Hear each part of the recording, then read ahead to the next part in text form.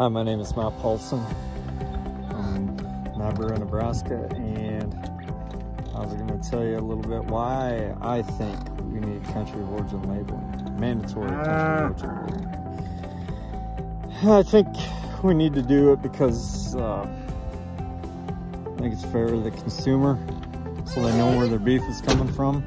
It ain't coming from Brazil or India or Africa.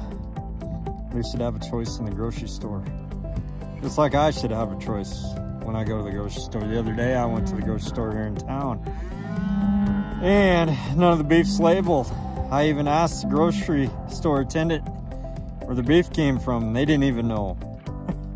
Anyway, I thought that was pretty ironic since small town, they can't even tell me where their cuts came from. But I think these cattle here deserve to know when they end up on somebody's plate where they originated, and I just assume that be here as Brazil or Africa or Europe. So that's why I encourage everybody to call their senator, call their congressman, tell them to support